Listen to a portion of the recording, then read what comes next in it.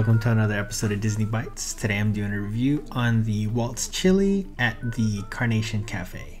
So the Carnation Cafe is starting to grow to be one of my more favorite restaurants. It's essentially a sit-down restaurant that serves breakfast, lunch, and dinner. From what I'm starting to notice, if you really want to eat there, I recommend setting up a reservation ahead of time.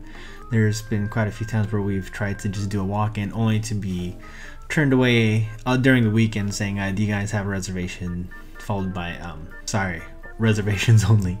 So if you want to go ahead and grab something to eat there or enjoy some fine dining at Carnation Cafe, I'd recommend calling a Disney Dining ahead of time and setting up a reservation.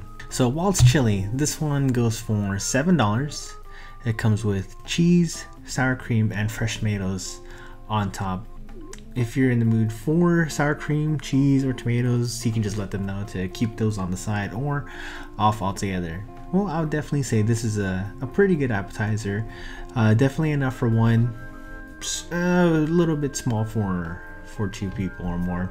So all in all, I want to give this one a 3 out of 5.